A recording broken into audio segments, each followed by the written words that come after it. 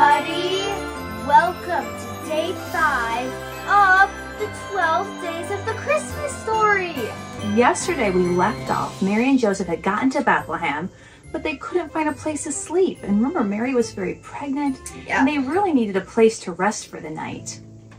But luckily, they found someone, most likely a family member, who didn't have room in their home, but said, you know what? I do have some room in my animal shelter.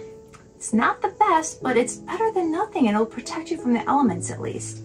And they agreed to it. They were more than happy just to have some sort of a place to stay for the night. So they get to the stable, and they make a nice little bed out of hay, and something miraculous is about to happen.